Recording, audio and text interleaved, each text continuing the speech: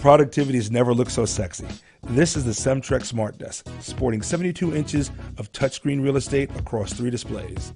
In addition to touch, it also supports hand gestures, 2-finger up and down for scroll, swipe your hand left or right to turn pages, and a camera gesture to take a screenshot, to name a few.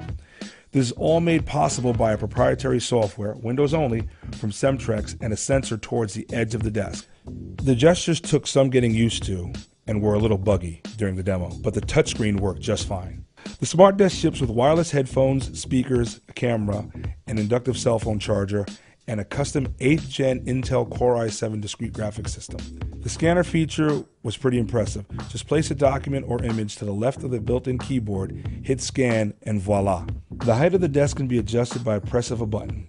It's extremely clean and neat, requiring only one cable to run from it. For those not a fan of the shiny finish, they're planning a matte finish version too. One question I had to ask, are you going to make one for gamers? I got a smile with no confirmation or denial. Overall, we found the desk very impressive for a prototype. You can expect to see this bad boy in the market later this year, retailing for about $4,000 US.